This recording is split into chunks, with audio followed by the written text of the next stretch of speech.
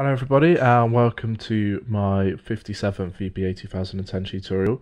And this tutorial is going to show you how you use spin buttons. So a spin button is just a button that has a little up and down on it, and as you click it up it puts a value of a box up, and as you press down it puts a value of a cell down.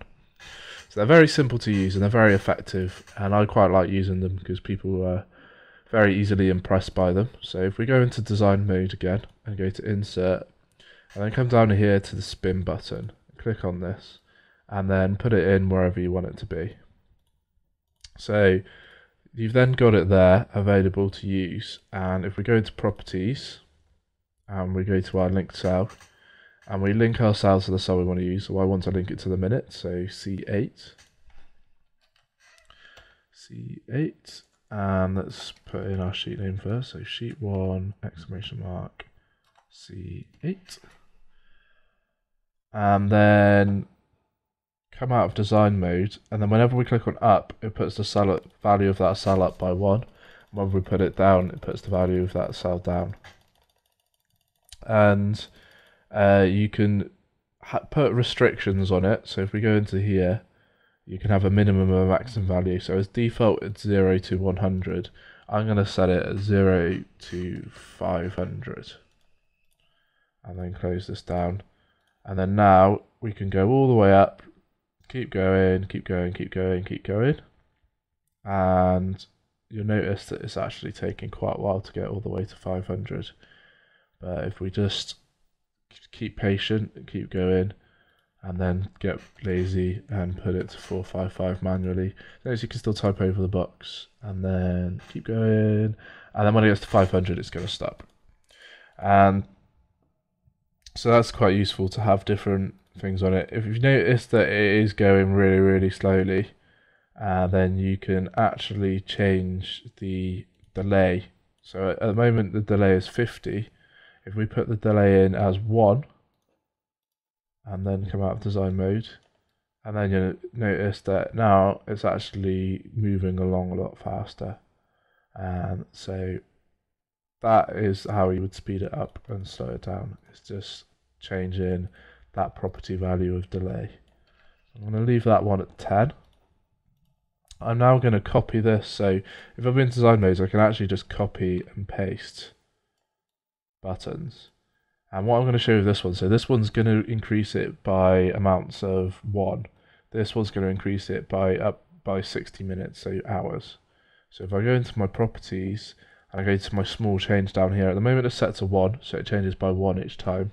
I can put this as whatever I want. So if I put it as 60 and then come off of it, come out of design mode, and then when I press up it's going to add 60 onto the length of this, and at the moment it's too sensitive, so let's put our delay up a bit, 50, and then do it again, and then we can do it in nice steps of 60, and then we can add in the rest of our minutes there. You'll notice I tried to put in 0.5 a minute ago, and the small change actually doesn't accept, say, 0.1 or something like that. So if you want to have increments of 0.1, then you need to go onto your properties, you need to link your cell to a different cell. So let's link it to F8, and then in F8 we have a value, and then in here we go equals that value divided by, say, 10. So now we've done this, we press up on it, that one's going to go up by 1, that one's going to go up by 0.1. So if you want to have a change that isn't a whole number, then that's the only real way of getting around it. What you can also do, so we have our months in here that I've sneakily hidden in black. If we get them back out again, and we stick our month numbers down the side, then we can have vlookup, and then these two commas false, and then remember that we have to type vlookup at the equals at the start.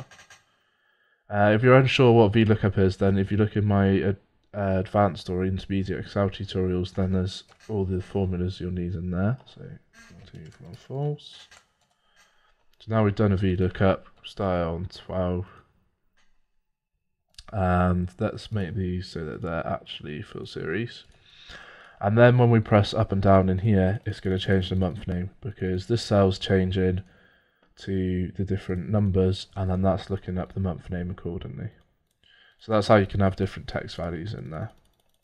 And that is how you would use spin buttons. And that's going to be it for this tutorial.